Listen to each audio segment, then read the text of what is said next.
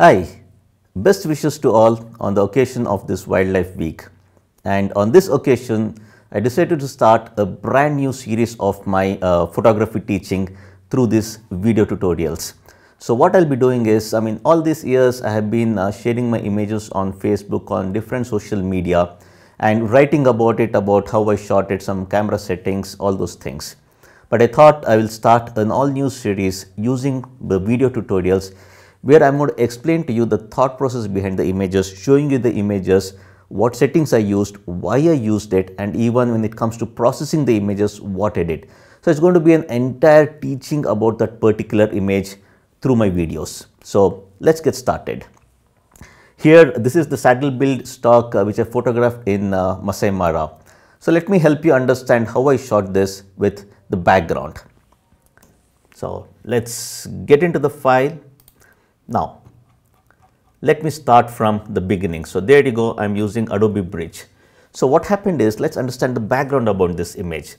So here, this was how the bird was just sitting over there. It was just doing nothing, standing over there for a long time. And at some point, I noticed that it started shaking, started preening itself.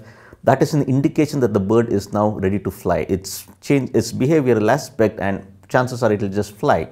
So what I did is I made sure, so I pre-visualized the shot and made sure whatever I want, how I want the composition to be, I pre-visualized and arrived at the various settings.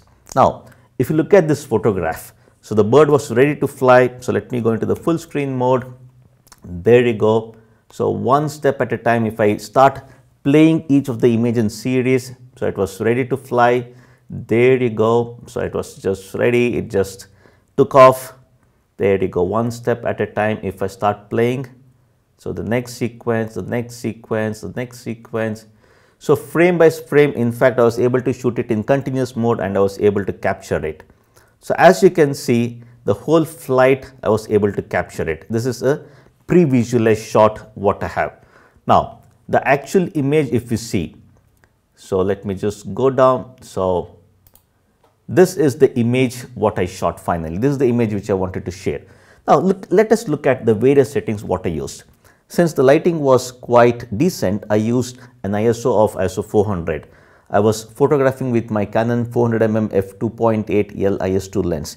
So for the 400mm frame, I got a nice frame filling, a full frame is what I was able to get. Since I wanted a shallow depth of field, I used an aperture of f2.8, so the lowest f number supported by the lens. And for a combination of ISO 400 and f2.8, I got a shutter speed of 1/4000th of a second. That is pretty decent to freeze the whole action here. And as a part of my overall calculation, I used evaluative metering. So normally I use evaluative metering for a lot of my photographs. So here I use evaluative metering, and if you look at the background, there's not too much happening. The tonality is not very dark, not very light. I used an underexposed evaluative metering compensation of 1/3 stop. Honestly speaking, 0 would have been sufficient for this. 1/3, 2/3, 0, a little bit variation is fine. So 0 would have been fine, but I used -1/3, that is still okay. And then for these kind of images, since the light was very flat, I used a white balance of 5800 Kelvin. Normally, when the light is diffuse lighting like what you have here, a white balance of 5400 Kelvin to 5800, 6000 Kelvin is more than enough. If you do not have a manual white balance setting, then you can go for the preset of flash. So for outdoor, the flash is in the range of 5400 Kelvin, that will suffice, or even you can go for cloudy white balance. And then since the action was going to happen where it's moving, so I used AI servo. So for Nikon guys, it is AFC, autofocus continuous, where it captures action where there is continuous movement happening. Then the focusing point, what I did, since I knew like, okay, it's going to fly, a single focusing point may be difficult to get it on the face. So in Canon 1DX Mark II, we have this concept of creating clusters. So I used that flexi zone, so where I could expand the overall focusing point, faced it around the face. So these are the various camera related settings I used to basically execute this shot. Now here, as you can see, I used a composition of placing it more to the left side. So that gives more space in front of the bird. So now when the bird was ready to fly, it started flying, I used in continuous shooting mode, so that like I shoot at least like say 14 frames per second, because I want to capture action. That is what I did for this particular image. Now once I was able to capture this image and get it, as you can see, since the bird is both black and white, so the dynamic range of the camera comes into picture, where as you can see in the original image, the blacks are a little underexposed. Normally I always expose for the highlights. That means I want to make sure I get the whites proper. So that is what I did. Now let us see how exactly the post processing of this image comes into picture. So let me show the complete workflow. Once I copied it here, I choose a particular image where the whole wing spread is there, and then nice action of it about to take off. So I decided to use this particular image. Now I am using Adobe Bridge here in this case. So fair enough, and I shot a lot of this in JPEG. So trying to help those folks who shoot only JPEG, how you can still process your image, I'm going to show.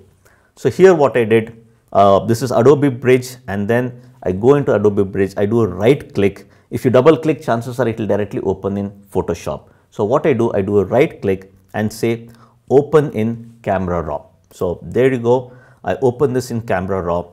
Now here, if I study this image, as you can see, the blacks are basically a little underexposed. Even the neck, the eye, you are not able to differentiate that. Fair enough. So what I do is like I increase the exposure. So let me just brighten it up a little. Now because of brightening up, now I'm able to get back the details in the shadow area. So what I do, now I decrease the highlights. As you can see, the whites of the image, the whites of the bird's feather, I underexposed it separately, and then even little bit shadow details I increase. So by increasing the shadow details, the blacks, the details in the blacks, it come out. So then if I want, I little bit increase the contrast, making sure again I do not underexpose my blacks. So that is what I do. Little bit of vibrance, increase the vibrance, not too much the reds. I want to enhance the reds. I got that. So overall, if you see, I'm happy with this image. Normally for my nature images, I don't like to process too much. So over processing is not good. I want to showcase what I saw out there. Nothing more, nothing less. And a little bit of punch is fine by varying the contrast, some of those. So I got these things, and now I'm going to go open this image in Photoshop. So when I click on open image, it opens in Photoshop. So let's go to Photoshop over here. There you go. So it's a little slow, no problem. There you go. And then based on where you want to post it. So for my Facebook normally, or for social media, I go ahead, increase the image size, the height to be 1200 pixels. So 100%. Overall, the image is pretty good. So all I want to do is I want to check my levels. There you go. The right side highlights the shadow. Overall levels is absolutely fine. Okay. Filter, sharpen, smart sharpen. So I keep it at around 80, pretty good. I say okay. And there you go. And of course, when I'm trying to share it online, I use my logo on the image. So I have a ready-made logo, Control A, Control C. I copy the logo, and Control V, I just paste it over here. So there you go. And then of course, for the processing of ICC profile, those things I do, and I save it.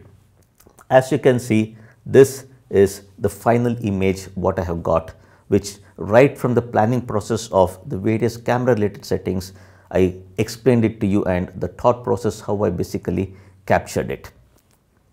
Now, if you are keen about learning photography, so the other thing what you can do is basically get onto my website learn.sudhirshivaram.com, where I have various video tutorials. So whatever I taught you, a lot more than this. As you can see here, I have basics and advanced course over here, online video tutorial, where you go into that.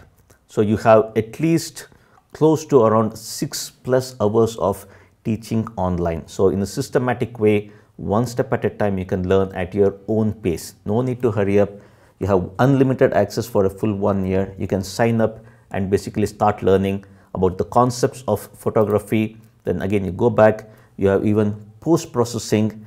Then even when it comes to upgrading your equipment from camera lens, you even have the ultimate guide to camera and lens buying, where I share about what you need to look out for when it comes to camera selection, even for lens selection what you need to do.